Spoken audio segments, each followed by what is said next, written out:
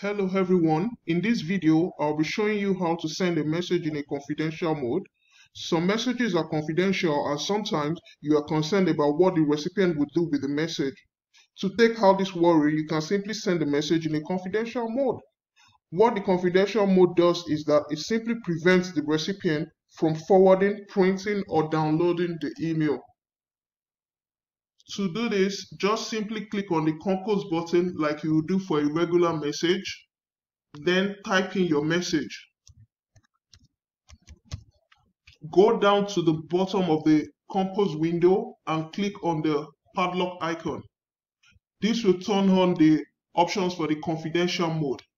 You can set the expiration time for the message. Just click on the drop down arrow and pick on the option that suits you. It could be 1 day, 1 week, 3 months, and up to 5 years. Then you have the option of having the passcode sent by SMS or not sent by SMS.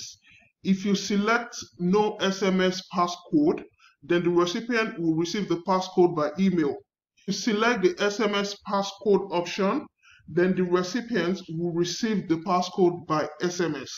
So right now I'm going to just go ahead and click on save. And yes, when you click, after clicking on save, you can see that the recipient won't have the option to forward, copy, print, or download this email. Then the next thing to do is just send like you would send a regular message.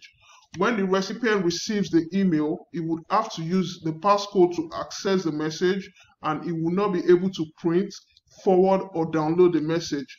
And of course, the message will expire at the expiration time they have set for the message. This is just the simple way to protect important messages. I'll see you on the next video. Remember to subscribe and click the bell icon to get a notification when we post the next video.